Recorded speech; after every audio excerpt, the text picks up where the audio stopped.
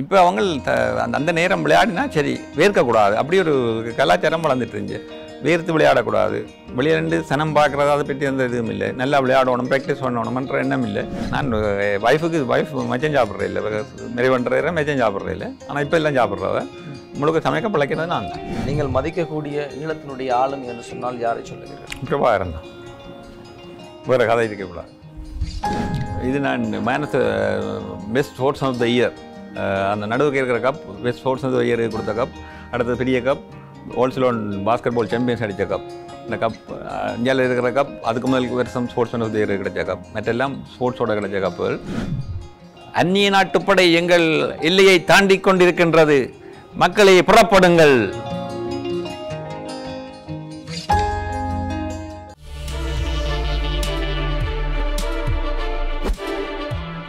சரி, மனைவி எங்கே போனாலும் பிரச்சனை இல்லை, சொல்லிட்டு என்ன சாப்பாடு வேணுமா இல்லைன்னு சொல்லிவிட்டா சரி. பிள்ளைகள் அப்பா இப்படி தான் இருக்கணும், இதில் கொஞ்சம் அளவாக இருக்கணும், இதில் கொஞ்சம் கூட குறையாக இருக்கணும், எப்படியாவது யாரும் சொல்லிக்கிறார்களா? என்ன ஒருத்தரும் கட்டுப்படுத்துறது. மகளிண்டை இப்படி விളിக்கிடையில் அவருக்கு அந்த இந்த ஷர்ட் அவ்வளோ பிடிக்கல போல போட்டது. அப்போ ஏன் டாக் கலர் போடுறீங்கன்னு நான் டாக் கலராக நாங்கள் நல்லா இருக்கும். அவர் சரி அவ்வளோ தான். அந்த ஒரு கொமெண்ட்டை வெறுமை ஒழியே ஃபோர்ஸ் பண்ணி சொல்கிறதுக்கு ஒன்று ஃபோர்ஸ் பண்ண மாட்டேன். என்னென்னா அவர் சொல்லுவா அப்போ தான் ரோல் மாடல் எனக்கு. அப்பா என்ன செய்கிறாரோ அதான் அவர் ஹஸ்பண்டுக்கும் சொல்லுவா, அப்பா செய்கிறேன்னா அதை பார்த்து செய்யுங்க வந்து. அப்போ எனக்கு அதில் பிரச்சனைகள் வர இல்லை. ஆண் பிள்ளைகளுக்கு அப்பா எப்போவும் வில்லனாக தெரிவார். வீட்டில் சண்டையாளன் ஹீரோவா வில்லனா? ஹீரோவா வில்லனா நான் ஒரு நாளும் அவளுக்கு எதிராக நான் ஒரு நாளும் நடவடிக்கை எடுத்தது கிடையாது. நான் நினைக்கல, அவளுக்கு சின்னல இருந்து நான் அடிச்சிருப்பேன். ஒரு நாளும் அடித்ததாக எனக்கு ஞாபகம் இல்லை. பேசியிருப்பேன், சொல்லி இந்த பக்கத்துக்கு போகணும்னு சொல்லுவேன். கிரிக்கெட் விளையாடுறதுக்கு கோச் பண்ணி எல்லாம் விட்டேன். அப்புறம் அவையில் விளையாடுறதுக்கு பெருசாக விரும்பவே நான் விட்டுட்டேன். உங்களுக்கு விருப்பம் இல்லை என்ன விடுங்க, ஃபுட்பால் விளையாடுறதுக்கு சொல்லிக் கொடுத்தேன். நாங்கள் எங்களுக்கு ஃபுட்பால் விருப்பம் இல்லையாப்பா, ரைட் விடுங்க. கவலை இல்லையா உங்களுக்கு அடுத்த தலைமுறை இதை கைவிட்டு விட்டது? நான் அடுத்த தலைமுறையை கொண்டு வரவேண்டிய எனக்கு நம்பிக்கை இருக்குது. அதுக்கு அடுத்த தலைமுறையை நான் கொண்டு வரலாம்ன்ற நம்பிக்கை இருக்குது தானே எனக்கு. சரி, குறிப்பாக இந்த உதைப்பந்தாட்டத்தை இன்றைய இளைஞர்கள் எப்படி பார்க்கின்றார்கள்? இப்போ அவங்க அந்த நேரம் விளையாடினா சரி வேர்க்கக்கூடாது, அப்படி ஒரு கலாச்சாரம் வளர்ந்துட்டு இருந்துச்சு. வேர்த்து விளையாடக்கூடாது, வெளியிலேருந்து சனம் பார்க்குறது அதை பற்றி எந்த இதுவும் இல்லை. நல்லா விளையாடணும், ப்ராக்டிஸ் பண்ணணும்ன்ற எண்ணம் இல்லை. கப் வெல்லணும், அடுத்த கலராக யூனிஃபார்ம் போடணும், அதுதான் இப்போ உள்ள ட்ரெண்ட். அதுக்கு விளையாடி போட்டு போகிறது வெற்றி தோல்வியை பற்றியும் அவ்வளோ பெருசாக அக்கறை படுறாக்கள் மாதிரி தெரியல. இப்போதும் இந்த விளையாட்டுத்துறைக்குள் இருக்கிறீர்கள், அப்போதும் இருந்தீர்கள். இன்றைய வசதி வாய்ப்புகளை அன்றைக்கு இருக்கக்கூடிய வசதி வாய்ப்புகளை பயன்படுத்தக்கூடியவர் என்ற அடிப்படையிலே பொறாமையோடு எப்போதாவது பார்த்தது உண்டா? கட்டாயம். நான் இப்போ யோசிக்கிறேன் 50 வருஷம் பிந்தி பிறந்திருக்கணும்னு. இன்னொரு 50 வருஷம் பிந்தி பிறந்ததுன்னு நான் கணக்கு இதில் சாதிச்சிருக்கலாம்னு யோசிக்கிறேன். சரியான பொறாமையாகவும் இருக்கும். ஏனெண்டா நான் டென்னிஷூ பாட்டாவில் டென்னிஷூ விற்கிறவங்களுக்கு தெரியா நினைக்கிறேன். 9.90 அந்த டென்னிஷூ. அந்த டென்னிஷூவோட தான் அண்டர் 15 வரைக்கும் கிரிக்கெட் விளையாடினேன். இப்போ இந்த பேரனுக்கு அவனை இப்போ இந்த கிரிக்கெட் பூட்ஸ் போட்டு கிரிக்கெட் ஷூ போட்டு ப்ராக்டிஸுக்கு போடுறதுக்கு 6 வயதில் அவன் ரெடியாக இருக்கிறான். எனக்கு 15 வயதிலே அது கிடைக்கல. அப்படியானது அப்படி கிடைச்சிருந்ததுண்டா, அந்த வசதிகள் வாய்ப்பு கிடைச்சிருந்ததுன்னு சொன்னால் ஒரு பூட்ஸை வச்சுக்கொண்டு நாங்கள் இத்தனை வருஷம் பாவிச்சிருப்போம். அதை கொண்டே ஷர்ட்ஸ் அடிக்கிறது தைக்கிறது இப்படி எல்லாம் பாவிச்சிருப்போம். இப்போ இருக்கிற மாதிரி அதில் பூட்ஸ் என்ன கிடைச்சிருக்க மாதிரி இருந்ததுண்டா நான் நினைக்கிறேன் நாங்கள் வேறு லெவலுக்கு தான் போயிருப்போம்.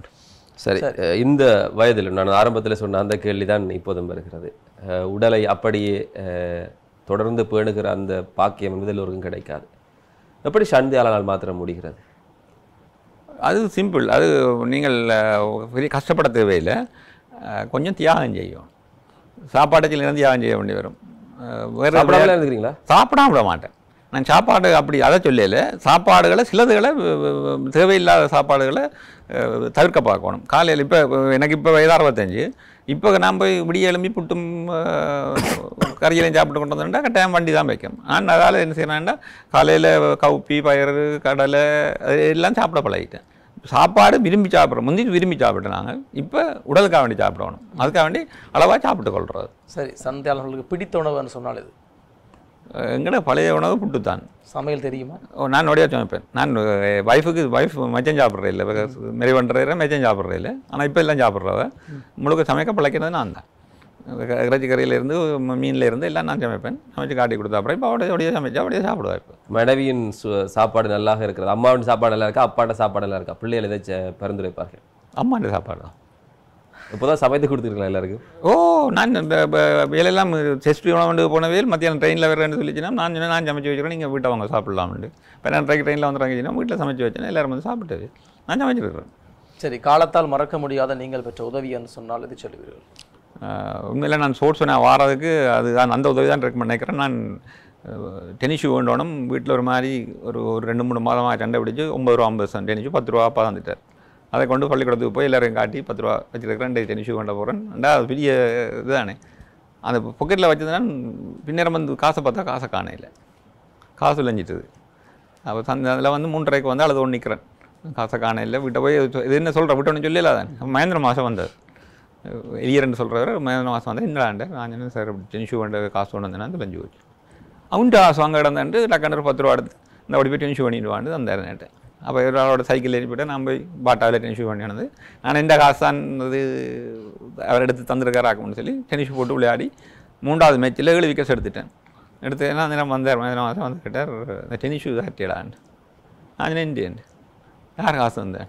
அப்பா வந்தேன். அந்த காசு இப்போ லஞ்சு போச்சு, நான் தந்த காசு. அப்போ தான் நான் சொன்னார் 7வது மேட்ச் 6வது மேட்ச் விளையாடி கொண்டு கேட்கலாம். எனக்கு தெரியும் அந்த காசு அவர்கிட்ட காசு. அவர் சும்மா நான் அந்த அப்படியே விட்டுருவான் கிரிக்கெட்ன்றதுக்காக வேண்டி அவர் தண்டை 10 ரூபா தந்து எனக்கு டென்னிஸ் ஷூ வேண்டி தந்தார். அது வாழ்க்கையெல்லாம் மறக்கல. அந்த விட்டிடத்துல தொடங்கணும். அந்த உடலை இன்று வரையும் பேணுவதற்கு ஒன்று வந்து சாப்பாடு, மிச்சமெல்லாம் என்ன இருக்குது? நேரத்துக்கு சாப்பிட்றது ஒரு டைம் வச்சுருக்கிறேன். நான் விடிய 7 to 7:30 சாப்பிடுவேன், மத்தியானம் 12:31 சாப்பிட்ருவேன், இரவு 7:30 to 8 சாப்பிட்ருவேன். வேலை செய்கிற காலத்துலேயும் இந்த நேரத்தில் சாப்பிடலாமா? நான் போடுவேன். நான் அதுக்கேற்ற மாதிரி என் டைம் டேபிள் எல்லாம் அரேஞ்ச் பண்ணி வச்சு வந்துருக்கேன். இந்து காலேஜில் படிப்பிக்கல எனக்கு 11 இருந்து 2 மணி வரைக்கும் லீவு தருவேன். நான் கோச் பண்ணுறேன். இப்படி 6 மணிக்கு வருவேன், 11 மணிக்கு போவேன், அப்புறம் 1 மணிக்கு வருவேன், 6 மணிக்கு போவேன். அப்போ அந்த நேரத்தில் அந்த சாப்பாடு சாப்பிட்றது எல்லாத்தையும் நான் 12:30 வச்சு கொண்டிருக்கேன். அப்புறம் ஐஎஸ்ஐ வந்த அப்புறம் அதே மாதிரி தான். ஐஎஸ்ஐ வந்த அப்புறம் பள்ளிக்கூடத்துக்கு போனால் அந்த டைம் பள்ளிக்கிட்டு வீட்டை போய் சாப்பிட்டுட்டு அப்புறம் நேரம் பள்ளிக்கு போகிறேன். ஏடியா வந்த அப்புறம் 12:30 வீட்டை ஆஃபீஸ்லேருந்து வலிக்கிட்டு வந்து சாப்பிட்டுட்டு நான் 1:30 ஆஃபீஸுக்கு போயிடுவேன். இரவு சாப்பாடு 7:30 தான். நான் ஒரு நாள் பிந்த மாட்டேன். 7:30 8 மணிக்குள்ள நியூஸ் தொடங்குற சக்தி நியூஸ் தொடங்குறதுக்கு போது சாப்பிட்டுட்டு நியூஸ் பார்ப்பேன் ஷூராக. அது மாதிரி தான் மாலையில் மைதானத்தில் அந்த வீதியில் எப்போதும் நடைப்பயிற்சி. எப்படி உங்களால் மட்டும் முடியுது? இல்லை அது மெனஸ் தான், எல்லாம் மெனஸ் தான் காரணம் நினைக்கிறேன். கிரவுண்ட்ஸில் 4 மணிக்கு பிறகு எனக்கு வீட்டில் இருக்கையில வீட்டில் இருந்தேன்டா ஏதாவது விசிற பிடிச்ச மாதிரி வந்துடுவேன். எனக்கு நான் 4 மணிக்கு டெக்ஸ்ட் டைம் போட்டுக்கொண்டு சப்பாத்தையும் போட்டுக்கொண்டு எப்படி எங்கேனாலும் போயிடுவேன். எங்கள் பிள்ளைகளோட பிறப்பிள்ளைகளோட நேரம் செலவழிக்க அது இப்போ முந்தி பிள்ளைகளையும் கூட்டிகிட்டு தான் போயிடுவேன். அவங்களையும் கூட்டிகிட்டு போவேன், வாரண்டா கூட்டிகிட்டு போவேன். இப்போ எனக்கு பேரனோட பொழுதுபோக்கு பின்னேரத்தில் பின்னேரம் இப்போ நொதன் அகாடமி இப்போ கோச் பண்ணுறோம் அடுத்து. அவரையும் 4 மணிக்கு கூட்டிகிட்டு போயிடுவேன். நாங்கள் கூட்டி கொண்டு அதில் விட்டு அவர் அதில் நினைப்பார். நான் எந்த பாட்டுக்கு 4 மணிலேருந்து 6 மணி வரைக்கும் கோச் பண்ணுவேன், திரும்பி விட்டு போவேன். சரி, அதுபோல் நீங்கள் மதிக்கக்கூடிய ஈழத்தினுடைய ஆளுமை என்று சொன்னால் யாரை சொல்லுவீர்கள்? பிரபாகரன் தான், வேறு கதை இருக்கக்கூடாது. யாருக்காவது நன்றி சொல்ல வேண்டும் என்றால் ஞாபகப்படுத்தி உங்களுடைய ஆசிரியரை சொல்லியிருக்கிறீர்கள். அதை தாண்டி அம்மா அப்பா தான். என் அப்பா சொல்கிறாங்க அவ்வளோ பெருசாக எனக்கு இல்லை. அம்மாவை அப்பா கேட்குற போதெல்லாம் காசு கொடுத்துருக்காரு. அப்பா காசு தர மாட்டேன், காசு இல்லை அப்பாட்டு. நான் என்னதுக்கு வேண்டுறது காசு வேண்டதும் சரியான குறைவு. இப்போ ஒரு 10 ரூபா இதுக்கு வேண்டியிருப்பேன், அதுவும் அம்மா தான் தருவா. அப்பாட்ட கவனம் வேண்டது இல்லை. அப்போ அப்படியே 4 மணிக்கு போனால் 2 7 மணி தான் பெறுவார். அப்போ அம்மாவோட கதை இல்லை. அப்போ அம்மாட்ட சொன்னேன் இப்படி வேணும்னு சொல்லி அம்மாட்ட சொல்லி தான் அந்த காசு வேண்டேன். அதுக்கு பிறகு நான் வீட்டில் காசு வேண்டினது சரியான குறைவு. அப்பாட்ட காசு வந்தது குறைவு. நானும் கேட்குறேன், வீட்டில் நிலம் எங்களுக்கு தெரியும் தானே, காசு வேண்டியலாண்டு நானே உழைக்க தொடங்கினபடியாக எனக்கு பிரச்சனை இல்லாமல் இருந்தது. ஒரு முடிவெடுக்க முதல் யாரிடம் கேட்பீர்கள், எதை மனதில் கொள்வீர்கள்? ஒரு டைம் முடிவு எடுக்கிற கேட்குறேன் இல்லை, எடுத்துட்டு தான் முடிவு, இதுதான் முடிவு. அதை இம்ப்ளிமெண்ட் பண்ணுறது தான் வேலை. நல்ல உதாரணம் என்னென்றால், நான் வாடகைக்கு தான் பண்ணி எனக்கு வீடு ஒன்றும் இல்லை, வாடகைக்கு தான் இருந்தேன். நான் இது கேட்கலாம் சொன்னால் 3 மாதத்தில் எழும்பணும். நான் சொன்னால் 6 மாதத்தில் எழும்புறேன். சரிங்க சொன்னால் என்னோட கையில் காசு இருந்தது 3 லட்சம் ரூபா. நான் நினைக்கிறேன் 90ஆம் ஆண்டு 96ஆம் ஆண்டு நான் மதிய சொன்னேன், பக்கத்தில் எனக்கு காணி ஒன்று இருக்குது, காணி முந்தியை வேண்டி விட்டுறேன், அந்த காணி இருக்குது, அதுக்கு வீட்டை கட்டுவான். அப்போ காசு எங்கன்னா 3 லட்சம் ரூபா தான். எவ்வளோ வரமாட்டது யோசிக்கலை, எப்படியும் 20 லட்சம் ரூபா வேணும். 3 லட்சம் ரூபா இருக்குது. நான் வீடு தொடங்கிட்டேன், வீடு கட்ட தொடங்கிட்டேன். வீடு கட்டி வீடு முடிச்சுட்டேன். வீடு போகக்கூடியதா, ஜன்னல் இல்லை, கதவு இல்லை, அதெல்லாம் பார்க்கல. குதிநீரை சமைக்கிறதுக்கு படுக்கிற கரை இவ்வளோ தான் தேவை. ஒரு 35,000-45,000 வீட்டை கட்ட தொடங்கிட்டேன். அவன்கிட்ட கடன் வேண்டி லோன் எடுத்து அப்படி எடுத்து கட்டி முடிச்சிட்டேன். வீட்டை கட்டி முடிச்சுட்டு நான் போயிட்டேன். 6 மாதத்துக்குள்ள நான் வீட்டை விட்டு போயிட்டேன். அப்போ 3 லட்சம் தான் இருக்குது, வீடு கட்டையிலாண்டு யோசிச்சுன்னா அவனும் செய்யலை. முடிவெடுத்தால் அதுக்கேற்ற மாதிரி ஓட வேண்டியதான். திரு தயாளனுடைய அப்பாவுக்கு உங்களுடைய பிள்ளைகள் அப்பா திரு சண்தயாளனுக்கு ஒற்றுமை இருக்கிறதா, வேற்றுமை இருக்கிறதா? எங்கட அப்பாவோட கதை கேளாது.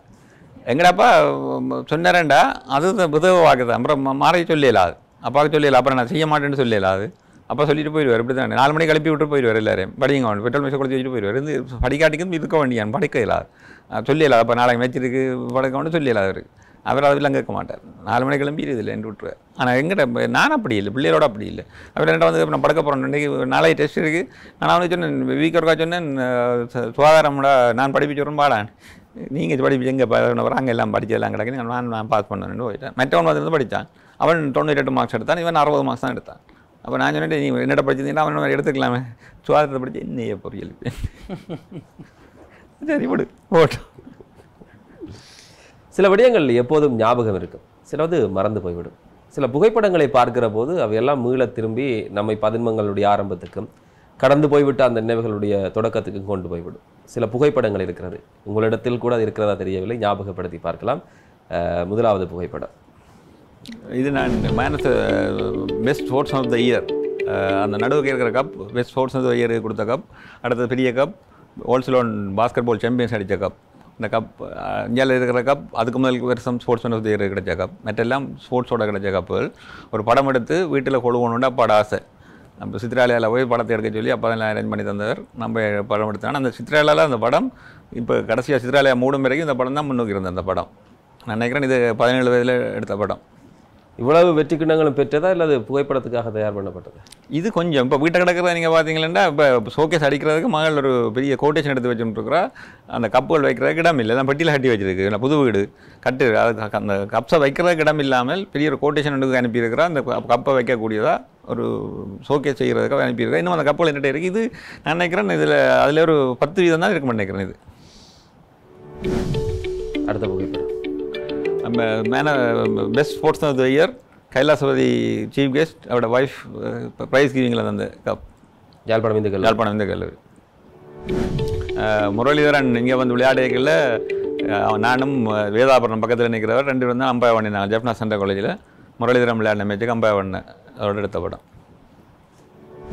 இதெல்லாம் ஷாப்டர் இப்போ மகன் கொலை செய்யப்பட்ட ஷாப்டர் என்ற தகப்பன் 64 வயதில் ஃபாஸ்ட் பவுலராக வந்து ஜெஃப்னா சென்ட்ரல் காலேஜில் விளையாடினவர் அந்த அம்பையா பண்ணுறதுக்கு முதல் நாங்கள் அவரை சந்தித்தது BA Jaffna university BA Ramayan theatre இதுக்கு ஃபைனலுக்கு ஒரு நாடகம் நடித்து காட்டணும் அதுக்கு வெடியரசனாக நான் அரசனாக வந்த இதில் ரிஹர்சலுக்கு எடுத்த படம் மறுபுறம் திரு கஜனாசி அது காஜன் அப்பொழுது பேசிய வசனங்கள் தான் ஞாபகம் இருக்கிறதா ஓ அது வசனங்கள் இருக்கிறது தெரியும் அதாவது 2 வரி அந்நிய நாட்டுப்படை எங்கள் எல்லையை தாண்டி கொண்டிருக்கின்றது மக்களை புறப்படுங்கள் இது நான் இல்லை இந்த படம் நான் இல்லை என் தம்பி பாருங்க என்ன மேரேஜ் இருக்கிறார் இப்போ வீலை செலக்ட் பண்ண விடையெல்லாம் வீல் செலக்ட் பண்ணி என் தம்பியோட படத்தை அனுப்பியிருக்கிறார் மகளாக செலக்ட் பண்ணினவன் நான் அதை சொல்லல ஏன்னா அவளுக்கு வித்தியாசம் தெரியலை அவள் சொல்கிறேன் நீ நான் தானே சொல்கிறேன் இது என் தம்பி லிங்கன் கடைசி தம்பி அவர்கிட்ட படம் நாங்கள் ஃப்ரான்ஸ் இருக்கையில் எடுத்த படம் இது சிங்கப்பூரில் சாட்டர்டே சண்டே லீவு அப்போ போட்டி அதில் வைக்கிறது எங்களை ஆட்களுக்கெல்லாம் போட்டி வைக்கிறது தலைகளாக அவ்வளோ நேரம் கூட நிற்கலாமன்ட்டு அப்போ அதில் நிற்கிறதில் நான் தான் ஃபஸ்ட் அதில் அந்த நேரம் எடுத்த படம் இது எவ்வளோ ரெண்டு நீங்கள் 9 நிமிஷம் நின்றுறேன் சாப்பிட்றது சொல்லிட்டு இல்லை இப்படியே விளையாடத்தானே போகிறது எனக்கு இந்த சத்தி வாடுறது அப்படி எல்லாம் இல்லை சாப்பிட்டுட்டு முடியும் போய் விளையாடுவேன் கிரிக்கெட் விளையாடுவேன் அப்படியெல்லாம் செய்வேன் அதனுடைய எனக்கு அந்த சத்தி வாடுறது எல்லாம் எனக்கு இல்லை இது ஜெஃப்னா டீம் 98ஆம் ஆண்டு இந்த இடம்பெயர்ந்து வந்து ஜெஃப்னா டீமை இங்கே இருந்து கூட்டி கொண்டு போன சொந்த மெண்டிஸ் ஜெஃப்னா டீமாக கொழம்புக்கு போயிருக்கல நாங்கள் தான் கேப்டன் பண்ணினான் அந்த டீமில் இருக்கிறாங்க ஆட்களை ஞாபகம் இருக்கிறதா எல்லாரையும் ஞாபகம் இருக்குது முழு பேரையும் ஞாபகம் இருக்குது பக்கத்தில் இருக்கிற சுதர்சன் டாக்டர் இந்தியாவில் நிற்கிறது சஞ்சீவ் இது சின்ன பண்டான்னு சொல்கிறதா அடுத்த நீல டையோடு நிற்கிறது பாஸ்கரன் இந்தியாவில் நிற்கிறது சீராளன் எல்லாரும் எனக்கு ஞாபகம் இருக்குது எல்லாத்த பேரும் நான் சொல்லுவேன் அங்கே சபாநாத் நிற்கிறார் அதில் அங்கேருந்து 2வது சபாநாத் அரசரட்னம் எல்லாரும் தெரிஞ்சா சிவராஜா நிற்குது கார்த்திக் நிற்குது கௌரிவாகன் சுதேஷ் கௌரிவாண்ட அண்ணன் எல்லாரும் தெரியும் எனக்கு முழு பேரும் ஞாபகம் இருக்குது ப்ரிஃபெக்டாக வரைகளில் சிஎஸ் குமாரசாமியால் பேட்ச் வரைகளில் 77ஆம் ஆண்டு இந்த கல்லூரி பிரார்த்தனை மண்டபம் இது ஓபிஏ கமிட்டி நாங்கள் கமிட்டிக்குள்ளே இருக்கிற எடுத்த படம் ஜீவலா பிரசிடென்ட் அதில் இருக்கிறது யோகி 3வது இருக்கிறது யோகி டெஃபினட்டிங் கேப்டன் பண்ணி போய்க்கல திலங்க சுமதி பாலாவோட வரவேற்று கூட்டி கொண்டு ஏர்போர்ட்டில் இறங்கி வரவேற்று கூட்டி கொண்டு போய்க்கல. யாழ்ப்பாணம் இந்து கல்லூரியில் முதல் ப்ரைஸ் கொடுக்குறது ரோட் ரேஸுக்கு. நான் ஃபர்ஸ்ட் அங்கே நிற்கிற அருணகிரிநாதன் ஃபர்ஸ்ட்டும் செகண்டும் தேர்ட் அண்டை ப்ரைஸ் வேண்ட வரையில் முதலாவது ப்ரைஸ் எங்களுக்கு தான் தராது, அது ப்ரைஸ் வேண்டியதில்லை. யோகி யாழ்ப்பாணம் இந்து கல்லூரியில் நடைபெற்ற ஜொலி ஸ்டார்ஸ் டூர்னமெண்ட்டில் யோகியை சீஃப் கெஸ்ட்டாக கூப்பிட்றாங்க. அந்த சீஃப் கெஸ்ட்டாக வரைக்கும் நான் இன்ட்ரடியூஸ் பண்ணி கூட்டி கொண்டு வரேன். எத்தனை அவார்டு ஞாபகம் இருக்கிறதா? 90க்கு பிறகு தான் ஞாபகம் இல்லை, பர்டிகுலர் ஞாபகம் இல்லை. 94 95 இருக்கும் நினைக்கிறேன். இது ரோட் ரேஸ் ஓடிட்டு வந்தது. பக்கத்தில் 2 பேரும் அருணகிரிநாதன், இஞ்சால மகேந்திர ராஜா. நான் ஃபர்ஸ்ட், அவர் மகேந்திர ராஜா செகண்ட், அருணகிரிநாதன் தேர்ட். எங்களோட ஸ்கோ போர்ட் அதுதான் பின்னிக்கு இருக்கிறதா யாழ்ப்பாணம் இந்துக்கள் ஸ்கோ போர்ட். நிறைய காலம் இருந்தது, பிறகு திருத்தது பிறகு மைதானத்துக்கு இப்போ தான் மாற்றி. இது ஜெஃப்னா சென்ட்ரல் காலேஜில் 50 overs donate Ganeshkumar trophy man of the series நான் தான். ஜெஃப்னா ஜிஏ எங்களுக்கு ப்ரைஸ் தரையை எடுத்த படம். இது இப்போ கடைசியாக நடந்த டூர்னமெண்ட்டில் நான் பேட் பண்ண இதுக்கு ஜொலி ஸ்டார்ஸ் மேட்ச் ஒன்றுக்கு நான் பேட் பண்ண போய்க்கல எடுத்த படம். அவ்வளோ காலத்துக்கு பிறகு திருப்பி மைதானத்துக்கு துடுப்பாட்ட மட்டையோடு அதுவும் கடின பந்து போட்டி நான் எனக்கு ரொம்ப 20 வருஷத்துக்கு பிறகு பேட் பண்ண போனேன். அப்போ தான் எடுத்த படம். அதே அதிரடி இப்போதும் இருக்கிறதா? பேட்டிங்கில் அவ்வளோ பெருசாக நான் அப்பயும் ஷைன் பண்ணல, செஞ்சரியெல்லாம் அடிச்சிருக்கிறேன். இப்போ அடிக்கிற 20 மாதிரி அடிக்கிறதில்ல. நாங்கள் 2 விளையாடுறதா எங்களோட பாணி. பவுலிங்கில் நான் அப்பவும் ஷைன் பண்ணினேன். இப்போவும் பவுலிங்கில் நான் இந்த மேட்சில் நான் 4 ஓவரும் போட்டேன். 4 ஓவரும் போட்டு முடிச்சேன். நான் டிஐஜி மகேந்திரன் அண்ணா கேப்டன், நான் இஞ்சால நிற்கிறது, நான் இஞ்சால முகம் தெரிகிறது. நான் அது ஜொலி ஸ்டார்ஸ் டூர்னமெண்ட் ஃபைனல்ஸ் லைட்ஸில் வச்சுருந்தாங்க ஜொலி ஸ்டார்ஸ். அந்த மாதிரி ஃபைனல்ஸுக்கு டிஐஜி மகேந்திரன் வந்தவர், அண்ணா தான் கேப்டன் இன்ட்ரடியூஸ் பண்ணிட்டார். இது மணி விழாக்கா வேண்டி எடுத்த படம். இந்த மாலை சுண்டுக்குழி பாடசாலையால் கராம்பில் மட்டும், கராம்பு தான் அந்த முழு இது, கராம்பிலேயே செய்தது அந்த மாலை. சுண்டுக்குழி பாடசாலையால் எனக்கு அன்பளிப்பு செய்யப்பட்டது. இப்போயும் அந்த மாலை வச்சுருக்கிறேன், கராம்பில் செய்த மாலை. இது பாஸ்கெட்பால் டூர்னமெண்ட்டுக்கு ஜித்விங் அவங்களோட டூர்னமெண்ட் வச்சவங்க நாமல் ராஜபக்சா தான் சீஃப் கெஸ்ட். நான் தான் பிரசிடென்ட். கூட்டிக் கொண்டு இதுக்கு போயேக்கில் எடுத்த படம். இது போல்வோட் பாயேக்கில் கீழே இருக்கிறது போல்வோட்டோட வலிக்கிறது. அங்கே ப்ரைஸ் பண்ணுறது ஜெவலிந்திரோ ஃபஸ்ட்டாக வந்ததுக்கு ப்ரைஸ் பண்ணுறது. இது மணி விழாவுக்கு போகிறதுக்கு முதல் எடுத்த படம். இது மகளும் 2 பேர் ட்வின்ஸ் படியல். நான் நினைக்கிறேன் மகளுக்கு 5 வயசு, அவங்களுக்கு 3 வயசாக இருக்கும்னு நினைக்கிறேன். இதுதான் ரெஜிஸ்ட்ரேஷனுக்கு. இந்த படம் பிரச்சனையை கொடுத்தது என்னென்னா, இந்த படம் என் அம்மா சொல்லிட்டா கேக் தீத்தக்கூடாதுன்னு. அந்த நேரம் கொஞ்சம் கட்டுப்பாடுகள் இருக்குது தானே, மெரிவண்ணம் முதல் தீத்தக்கூடாது. ஆனால் இருந்தாக்கள் எல்லாம் சேர்ந்து கேட்க தீத்த சொல்லிட்டாங்க. இந்த படத்தை எடுத்ததுலேருந்து தாய் கல்யாணம் வரைக்கும் அவட கதைக்கிறேன். கல்யாணத்துக்கு வந்து கல்யாணம் நடந்தது. ஆனால் தாத்தா தெத்தம் பண்ணியும் கொடுக்க இல்லை கோவத்தில். அவள் யார் தெத்தம் பண்ணி கொடுத்தா? அவன் சித்தப்பா. அவள் கல்யாண வீட்டுக்கெல்லாம் வந்து எல்லாம் விரும்பி தான் செய்தது. ஆனால் இது இப்படி செய்தபடியாக நான் தெத்தம் பண்ணி தர மாட்டேன்னு சொல்லி தெத்தம் பண்ணி கொடுக்க. அவ்வளவு கோவக்காரர்களுடைய பிள்ளை இவங்களோட கோபமாக போய் நடந்து கொண்டிருக்கிறாரா? நடந்திருக்கிறா, கோபமாக நடந்திருக்கிறா. ஆனால் நேரடியாக கண்ட மாட்டான், மறைமுகமாக தான் காட்டி. கரையில் உப்பு குறையும் புளி கூடும். அப்படி இருக்கும். அது இருக்கும். ஆனால் நான் அதை பெருசாக எடுக்கிறேன். உப்பு குறைஞ்சிருந்ததுன்னு சொல்லி கூடிச்சேன்னு சொல்லிச்சேன்னா நான் சொல்கிறேன் அந்த உப்பு ரூபா கொண்டாங்க கொஞ்சம் காணாது வேண்டி பக்கத்தில் வச்சுட்டு போடுறையில் சாப்பிட்டு போயிடுவேன். அப்போ அவருக்கு தெரியும் இது இந்த பயிரிஞ்சு அவியாதுன்ட்டு. இப்போ என்னோட அந்த அவங்க 2 மருமகன், இந்த நான் தான் அவருக்கு இப்போ திறம்பெருமகன் நான் தான். இந்த முறை எனக்கு கூப்பிட்டு 5000 ரூபா கைவேலம் தான் விட்டவன் அவர். அவ்வளோத்துக்கு என்னோட நியமிப்பு. இது மணி விழாவுக்கு யாழ்ப்பாணம் இந்து கல்லூரி கோயிலில் குடும்பமாக நிற்கிறது. வெங்கடேசன் பிரின்சிபலை பண்ணிமேல் தானே. மணி விழாவுக்கு ESP நாராயணம் ஒரு வாழ்த்து பாதந்தார். அவருக்கு புத்தகம் கொடுக்கல. இதுதான் எங்களோட குடும்பம். அது மணி விழாவுக்கு எடுத்த படம். வீட்டில் எல்லா நாளும் கார்த்திகையா இல்லது எவ்வளவு வசந்தமாக இருக்கிறது அந்த பக்கம்? எனக்கு பிரச்சனை என்று இல்லை. வீட்டில் ஒரு நாளும் நான் இந்த வேலை தான் அவையில் செய்த மாட்டேன். ஆனால் வீட்டுக்கு தேவையான வேலையெல்லாம் நான் செய்து கொடுத்துருவேன். இப்படியே பொங்கல் தண்ணி விடணுன்றதுலேருந்து கூட்டுறதுலேருந்து எல்லாம் நான் செய்வேன். அவையில் கேட்க மாட்டேன், நான் செய்வேன்.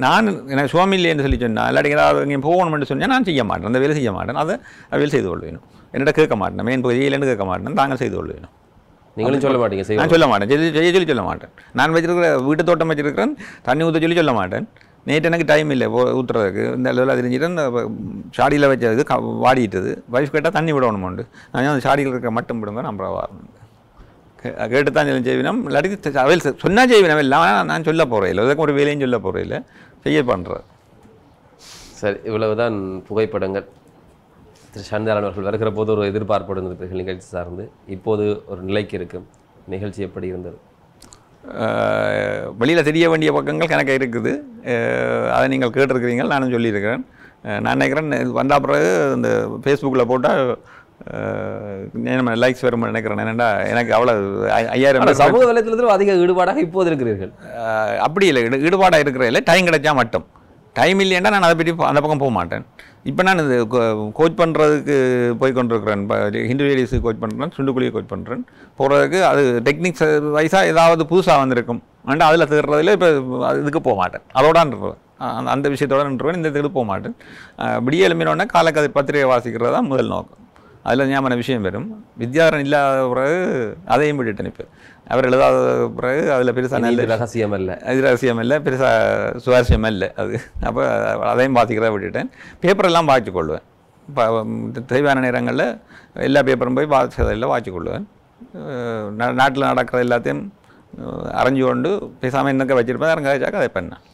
ஒரு விஷயந்தான், காலையில் எழும்புறதுலேருந்து இரவு நித்திரை போகிற வரைக்கும் திரு சந்தியாளனுடைய ஒழுங்குமுறை என்னவாக இருக்கிறது? எனக்கு எல்லா பேர் கேட்டிருந்தார்கள் இந்த விஷயத்தை கேளுங்கன்னு சொல்லி.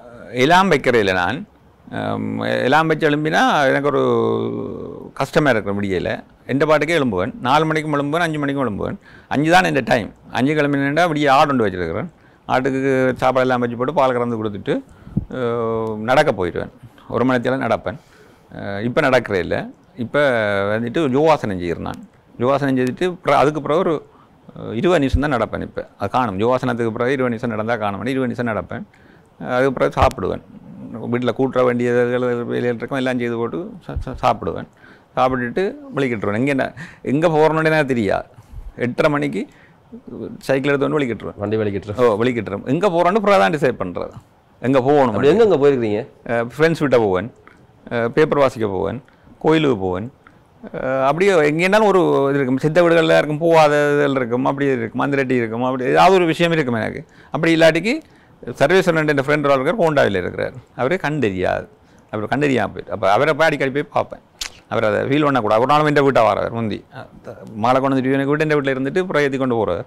அப்படி வரவரை நான் போய் பார்க்காம விடக்கூடாதுன்றக்காக வேண்டி டைம் ஏதாவது கிடைச்சுன்னா நேராக ஹோண்டாவில் கிடைச்சிட்டு போயிடுவேன். போய் அவர்கிட்ட விட்டு 1/2 மணி நேரம் 1 மணி நேரம் காய்ச்சி போட்டு வருவேன்.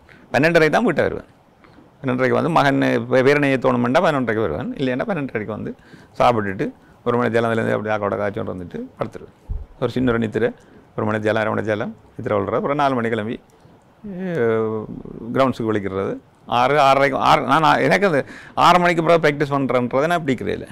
6 மணிக்கு பிறகு பிள்ளைகளை வச்சிருக்கிறத நான் பிடிக்கிறே இல்லை. அதால் கணக்கு சமூக சீரழிகள் வரும்ன்றது தான் இந்த எண்ணம். அதெல்லாம் நான் 6 மணிக்கு ப்ராக்டிஸ் பண்ணி பாட்டிட்டு 6:20க்கு வீட்டை போயிடுவேன். நீங்கள் முந்தி 6 மணிக்கு பிறகு மைதானத்தில் இருக்கிறார்கள். நான் நிற்பேன், பிள்ளைகளை வச்சிருக்க மாட்டேன். இல்லை, முந்தி நீங்கள் பிள்ளைகளாக இளையவர்களாக இருக்கிற போது அப்போ நின்றுருக்கேன். அதால் கணக்கு சீரழிவுகளை பட்டிருக்கோம். எனக்கு தெரியும் தானே, எங்களுக்கு அனுபவம் தானே. அது எங்களை தவறான முறையில் பயன்படுத்துறதுக்கு எந்த நேரம் காரணம்னா 6 மணிக்கு பிறகு தான்.